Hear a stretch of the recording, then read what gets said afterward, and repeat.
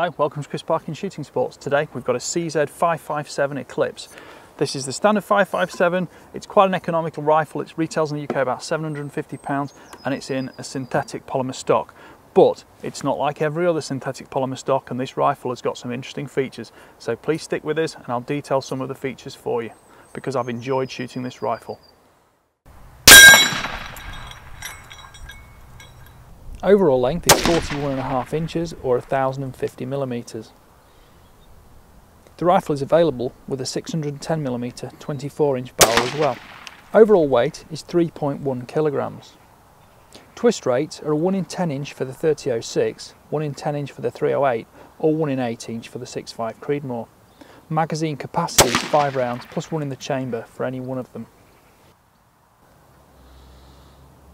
We shot mostly Hornady ammunition through the rifle. It's my go-to for most of these gun tests. You can see a variation of group size here, but ironically I rather stupidly threw away the finished box of the Hornady TAP FPD.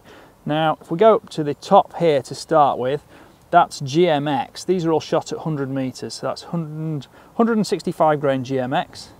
This one at the bottom here is the 178 grain Precision Hunter, but the best performance was from the 168 grain TAP FPD, which although is a match bullet, it proves the capability of the rifle.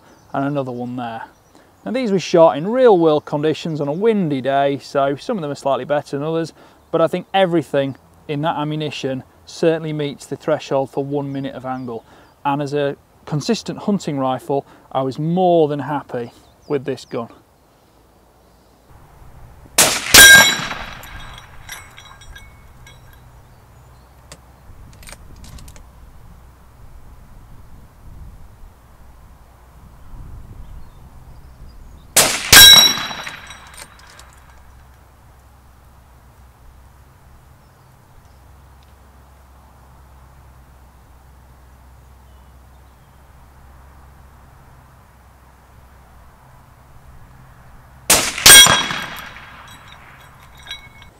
Right, I'm not going to bore you with all the statistics and figures. What can I tell you straight off the bat? Okay, it's threaded 14x1 for a moderator or brake. It comes fitted with 4 end sights and mid sight here. It's fully adjustable for windage and elevation. Quite neat unit, it's easy to take off. You will need to take the back end one off for the scope. You'll probably need to take the front one off if you're going to put a moderator on, but it's no problem to do at all, and nothing's brazed in place or difficult to do. CZ cold hammer forged their barrels. It was notably clean from when it was provided at the time. And I ran it in, and after about 30 rounds, 40 rounds, something like that, I gave it a clean. I treat rifles hard because I haven't got them for long. And you know what? It was a really easy to clean rifle, and it had picked up, I think, 1 or 2 flakes of copper from the bullets themselves. I was impressed, and it cleaned extremely easily. The fore end is fully free floated, it's stiff, nothing's moving. We've got 2 lugs on the underside. It's a soft touch polymer stock finish, and we've got plenty of grip on the side. Scope mounting system is CZ's own proprietary dovetail, and the back ring has got a recoil stop on it as well. These are worn rings that were supplied with the rifle for me, and they've fitted very well, stayed on very well. Also, I'll come to in a second, retention of 0. What else can I tell you about the rifle? So long action, bolt travel is quite long because this is available in 30-06, 308, 6.5 Creedmoor. The 6.5 Creedmoor twist rate is the 1 in 8, which is very desirable for the long, skinny 6.5mm bullets. This 1 in 10 on the 308 is actually my preference because it will shoot 150s, 165s. It came alive with 168s and 178s, and those will be my choice for it. You may have seen in the video, I put a moderator on it too. I'm just going to get rid of that for now, as we can see. Other factors to note. Okay, it's a sprung floor plate. Polymer construction, spring steel here, holds 5 rounds, 1 in the chamber if necessary. Bolt travel is light, simple, and it's a 90-degree throw off 2 lugs. The bolt face itself has got a sprung extractor and a large ejector, a sprung ejector and a large extractor claw. The bolt release is a small pin just here on the left side of the bolt shroud where the bolt shroud opens from. It's a little bit tricky if you've got cold hands or gloves, but it does work and it stops the bolt and it remains nice and smooth, and you know, it doesn't interfere with the way the rifle looks.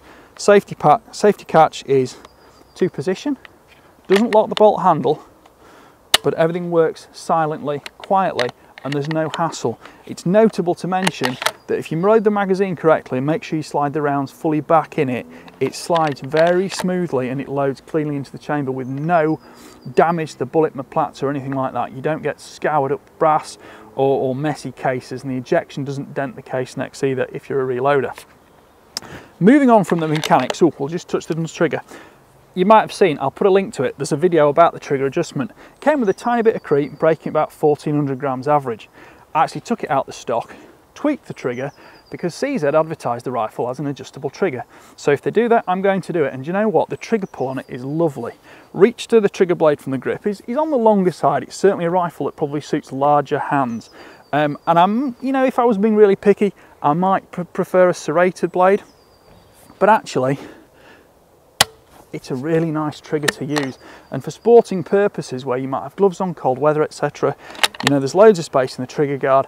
The feel is just fantastic. You can adjust the over travel, you can adjust the sear engagement, which is effectively the creep pre-travel, or to delete it. And that will of course take you through the life of the rifle if it wears in, you know, beds in once it's got used.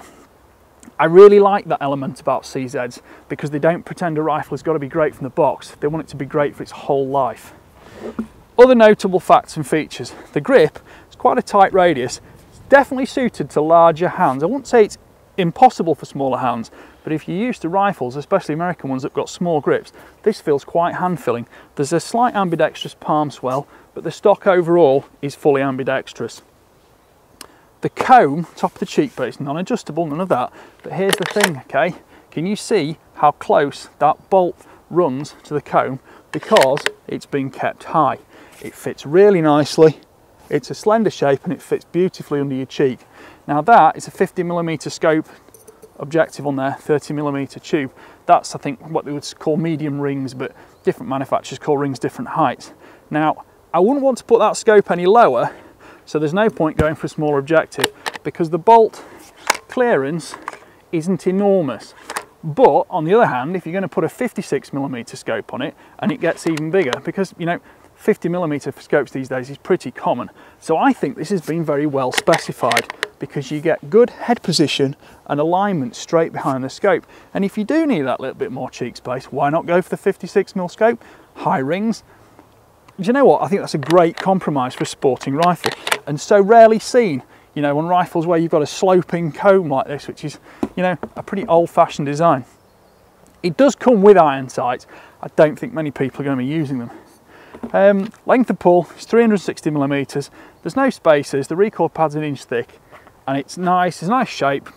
Radius top, radius bottom, underside sling stud, and it grips in your shoulder. And you know what? As well as a hunting rifle, this has actually been shot quite a lot on the range, and it's surprisingly stable and consistent. I would say it is on the larger side of a common sporting rifle. It's certainly not super light, super compact, but that's not to say it's bulky or onerous. I think it just suits people who want a little bit more size, a bit more meat, beef to the gun. Now, other facts to note. I'll show you some pictures of group sizes and things like that if you're interested in that. Ammunition choice, I shot a few different types of Hornady through it. It definitely preferred the heavier Hornady.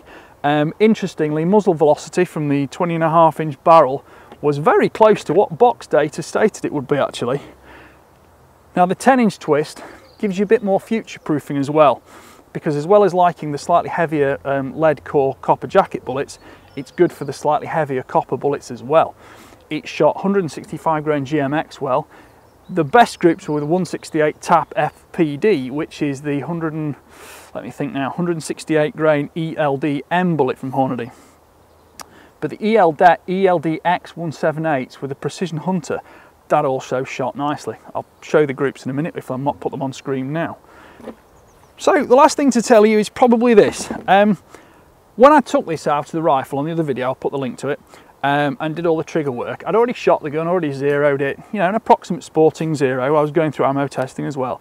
But here's the fact, it was notably, that rifle is a very good fit in its stock. It's got a flat underside on the action, it's got recoil grooves on the action that mate with the stock itself. And you know what, I put that back in, torqued up the 2 action screws front and rear, and it held zero. Now, for a sporting rifle, that is very unusual, and I am impressed by that. It shows that CZ have given you very accurate injection moulding on the stock, and all the metalwork is lovely, richly deep blued, almost black in colour. You know, even the muzzle thread is done as well. I like the rifle, I'm impressed with it. We've got a nice bright steel finish on the bolt to contrast, and I think it looks slick. It's the perfect example of a gun made by engineers without disregard of marketing or modern capability. It's an economical rifle as well of the UK market. I don't think it's super expensive. So what can I tell you about this overall? I like it. I think it's great. £750, that would take you hunting anywhere. I actually first encountered the 5.57 on a boar hunting trip in, where was I now? Czech Republic, 2013. So the home of CZ. And I was given this rifle, given a box of ammunition. There you go, hunt your boar. I got one shot. That's all I had with the gun. I thought I really must review that when I get back. Well, that was 2013. It's now 2021, so we're 8 years on. Finally got one. And you know what? It lives up to its reputation. If I was super critical, I may prefer a slightly shorter bolt stop and perhaps a modification to the floor plate for the shorter cartridges. The only real problem is that, well, it's not really a problem, the only real factor is you just need to make sure you nudge all the rounds in the magazine, just push them back so that they are onto the tip of the bolt face. And that is pretty much that. So, hope you've enjoyed watching. Please comment, please like, please subscribe, follow my channel, because you know I don't shoot millions of rounds, millions of groups, and I'm not going to say this is the most accurate rifle in the world. I'm going to tell you what I think about this rifle relative to what, you know, advertising might say, or just the bare bones of statistics. If you look on CZ website, they've got some quite interesting facts and figures, and I think overall this is going to get a thumbs up from me. So thank you for watching, and bye for now.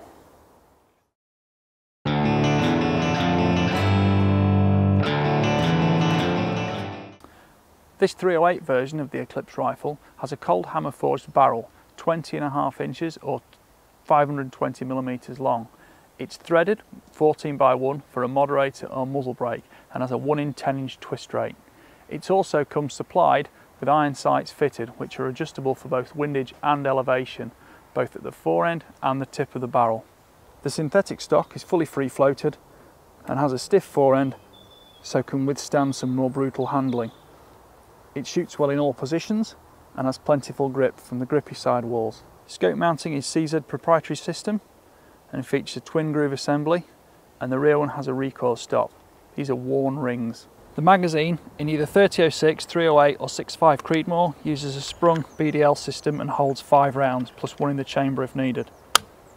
Here you can see on the bolt shroud there's a cocked action indicator, and when the bolt's opened there's a small but effective bolt stop and release catch on the left side just in front of my fingertip there. As supplied, the trigger had a tiny amount of creep and broke at 1400 grams, but it's a fully adjustable unit and you can adjust trigger weight, pre-travel sear engagement and also over travel after the shot fired. It's actually a very nice unit in use. I might perhaps have preferred some vertical serration on the blade just to make it slightly more grippy. It's notable that this CZ is slightly more generous than a lot of rifles. The grip particularly, with this quite tight radius, offers a good reach to trigger of about 85mm, so it definitely suits those with larger hands, especially if they find other rifles the grip's too small. You can note the very grippy panels here are inlaid into the polymer moulding, which has got a soft touch finish. We've got a 2-position safety catch, forward for fire, rear for safe. It's silent in operation, but it doesn't lock the bolt handle. The bolt handle is a 90-degree lift, and this is a long action rifle, so it's proportioned for a 3006 cartridge, slightly longer than required in either the Creedmoor or 308, but bolt operation is smooth. Clearance underneath the ocular body is not huge. This is a 50mm scope with a 30mm tube, but interestingly, if you put a 56mm scope on it, that clearance does get larger, and it also suits the recoil, and it also suits the cheek piece design of the stock. I really like the comb design on the rifle. It's been kept high and it's only just underneath the bolt. This is ideal and it gives great alignment on the scope. It's one of the best sporting rifle stock layouts I've found. Length of pull is 360mm. I'm sure spacers can be made or are available if necessary. The pad itself shows no hard spots and locks well into your shoulder. It's not too soft or squidgy.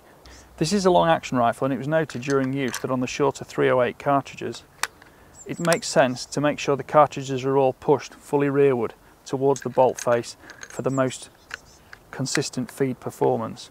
Once that was adopted, there was no problem with feed to the chamber, which was notably smooth, and positive ejection from the sprung plunger off the bolt face. Here you can see the floor plate being emptied. It's a polymer unit with a spring steel follower here, and it just clicks back up into position, ready to reload again. Here you can see the nice grippy texture on the sides of the grip. It's ambidextrous, and the underside sling stud there as well. It's notable the consistency of the stock and the inlet, because there's no bedding movement at all, and I've had the rifle in and out of the stock and not lost zero. There's also no evident action stress when you tighten the rear bolt and slacken the front bolt and watch to see if the barrel lifts.